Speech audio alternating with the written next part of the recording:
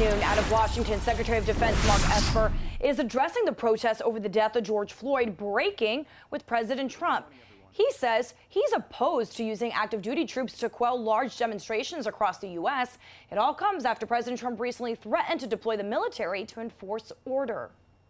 In D.C., protesters coming face to face with the National Guard at the Lincoln Memorial. When is the change going to come? And outside the White House, I can't breathe! A calmer scene than a day earlier, when protesters were tear-gassed and pushed in order to make way for the president to have a photo op in front of historic St. John Episcopal Church. Sources say it was Attorney General Bill Barr who instructed police to clear out the protesters. The fallout of that photo op is growing. The former chairman of the Joint Chiefs, Admiral Mike Mullen, calling it a stunt and saying he was sickened, adding that the president, quote, laid bare his disdain for the rights of peaceful protest in this country. Former President George W. Bush also speaking out in support of protesters, saying, quote, it remains a shocking failure that many African Americans, especially young African American men, are harassed and threatened in their own country.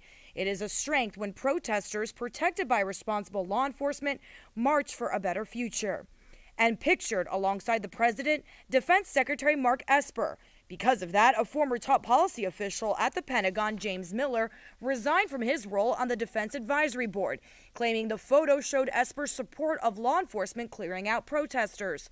But this morning, Esper says he had no idea about plans to disperse protesters and said he had no notice before the president led him to the church. I do everything I can to try to stay apolitical and to try and stay out of situations that may appear political.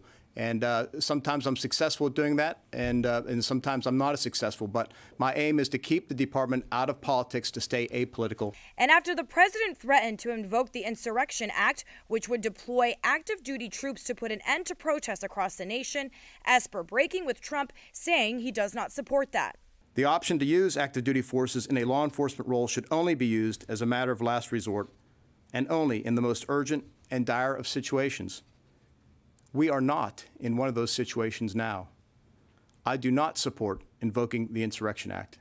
The president tweeting law and order again this morning, and with Election Day 5 months away, the president making this claim, saying, my administration has done more for the black community than any president since Abraham Lincoln.